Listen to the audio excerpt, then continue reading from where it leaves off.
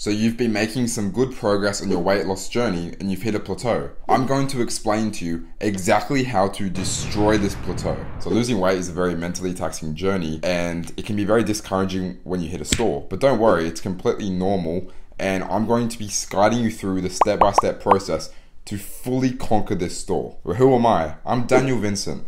I've lost 33 kilograms in 6 months and I've absolutely destroyed the art of weight loss on a carnivore diet. If you're interested in this style of content, hit the subscribe button and turn the notification bell on, and it's a win-win for both of us. So many people will say to go high fat, go low fat, go high protein, go low protein, increase your calories, decrease your calories, and it's really just too much, so I'm going to simplify it for you. Well, I'm actually going to bring you guys to a place right now which is essential to destroy your weight loss plateau. So come along. Alright, you may have guessed it, but we're at the gym. And you said your goal was to lose weight, right? But let's get this sorted. It's not actually to lose weight, right? If that was your goal, you would just like cut off your arm to just lose some weight. But your goal is to lose body fat, or more specifically, look better, right?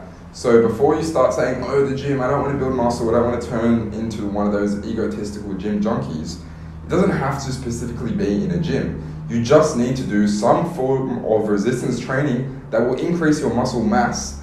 And this is the most essential and important thing for losing weight on a carnivore diet, specifically on any diet as well, but specifically to smash that weight loss plateau. And this is how I did it. So I was stuck around 87 kilograms and I was trying to restrict my calories, I was trying to increase, I was trying to do all these things, up the fat, lower the fat, but it was just really confusing and it didn't really work.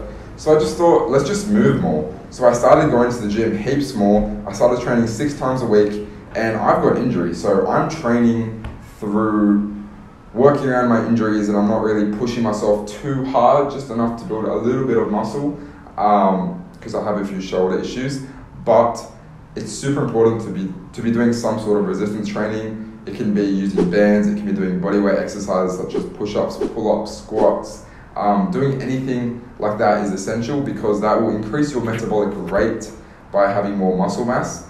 And I mean, you're eating all that protein from a carnivore diet, so you're gonna have some pretty good muscle if you train quite frequently. And yeah, in the last month, I've dropped like an extra 4 to 5 kilos of pure body fat. Now I'm at 82.8 kilograms. I'll put up a photo here. And that's just all body fat because I've gained muscle as well and I've gotten stronger. So the gym is so essential. Hey, I'm not gonna lie. My camera ran out of battery, so I'm just going to be using my phone. So basically, you may be thinking, how is having a packet of frozen mints and eggs here going to make me lose weight? Well, what I've done is I've cut out chicken, I've cut out fish, I've cut out pork, I've cut out things that are not complete macronutrient profiles, and I've simplified it down to 2 foods, and specifically grass-fed / free range for both. And that's really helped me smash my weight loss plateau as well. So you don't have to do what I did, you don't have to do just grass-fed beef and free-range eggs. I actually boil my eggs as well and then cook my beef or my steaks on the barbecue. But simple stuff like cutting out cheese, cutting out maybe even raw milk, cutting out stuff like that really has helped me lose more body fat and honestly just helped me feel better. I feel amazing all the time now, and I think there was a saying that it's the last 5% that really makes a difference, and that really applies to a carnivore diet.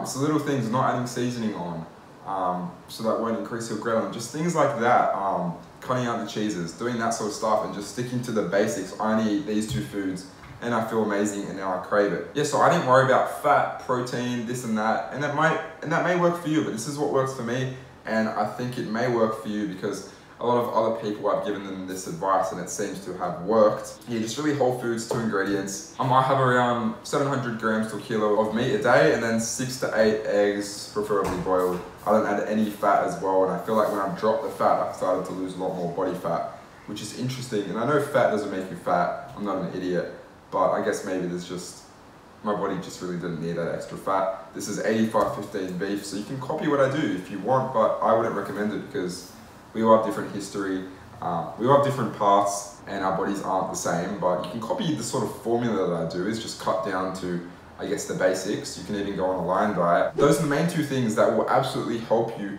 to destroy your weight loss plateau. So increasing your metabolic rate or your metabolism by training, some sort of resistance training.